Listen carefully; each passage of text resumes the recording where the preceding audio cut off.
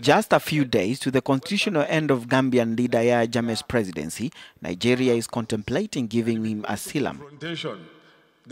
Nigeria's lower chamber of parliament on Thursday asked the country's President Muhammadu Buhari to consider offering the asylum on condition that Jammeh accepts his defeat in elections and gives up power. I support this motion to the extent that you cannot.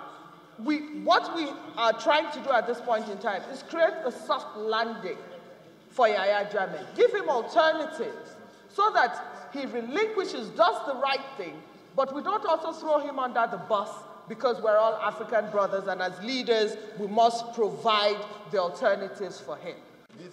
However, the motion is not binding to the Nigerian government, and there was no immediate response from Buhari, who is expected to travel to Banjul on Friday for talks. Nigeria has already previously offered asylum to other African ex-leaders, with the most recent being former Liberian warlord and President Charles Taylor.